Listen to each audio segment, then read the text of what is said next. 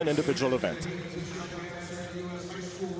Also in this heat, his brother Josephus. I know they're excited, but I was more concerned, how is their mom Keisha feeling in the stand? So I texted her and she said, I'm excited and nervous all at the same time. This is surreal for me. When they were in the 8th grade, they both said they wanted to be Olympians, and here they are with an opportunity to do just that. She says it's been a long road for them, full of adversity, but here we are, teamwork.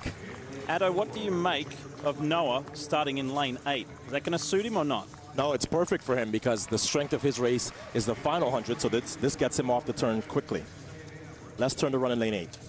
On the inside of him, though, two very fast youngsters in lanes 5 and 6, Terrence Laird and Erriyon Knighton. Terrence Laird, who won the 100 at the NCAAs and second in the 200, opted to not run the 100 here and focus on the 200. I think it was a really good decision for him. He's looked really good through the rounds.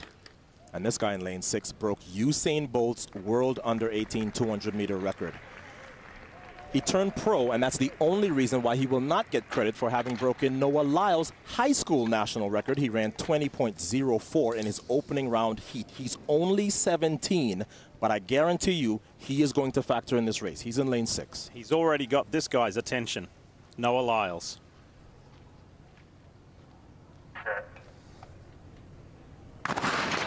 Top 3 go through. There's Lyles second from the right. And if Lyles second from the outside can be in contention around this turn, which he is, I'm not worried about the second half of this race. That's his strength. Here comes Erriyon Knighton, though. The 17-year-old in the middle of the track. The 17-year-old's going to beat the world champ as he eases up and goes through in a 1988. My goodness. And the wind is legal. That would be another world under-18 record once it's ratified. So remember 5 years ago when Noah Lyles came to the Olympic trials as a high schooler and he was beating all these pros. Turnabout is fair play, right? Now he's got a high schooler running him down in the straightaway. How many people have you ever seen run down Noah Lyles in the straightaway? I know it's the semifinals. Everybody's taking it easy. But that young high schooler, Knighton, is here to not play any games. Noah Lyles ran a fabulous turn, Sonia, and then the high schooler ran him down.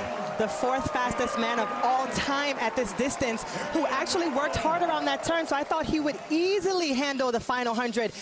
But Knighton had other plans and looked Otto really comfortable. He's looking at the clock as he's crossing the finish line. I don't know, it's going to be a race in the final. 17 years of age, you're in the Olympic trial semifinal for the first time ever. You run down Noah Lyles, and 10 meters from the line, you're looking at the clock. That's confidence. Pre-race, he said, I'm going to go hard in the first 150 and dial it back and save a bit for the big race. If that's saving a bit, look out.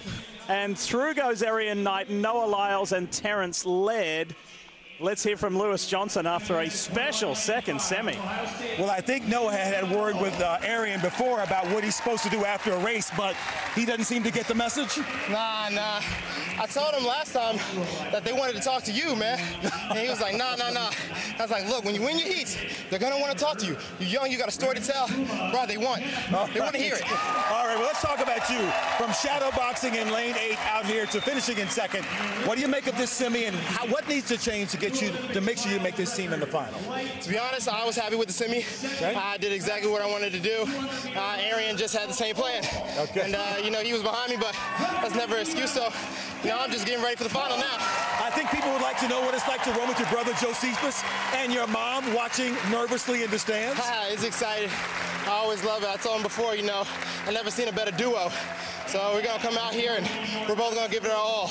All right, Noah, see you in the final. See you, thank you.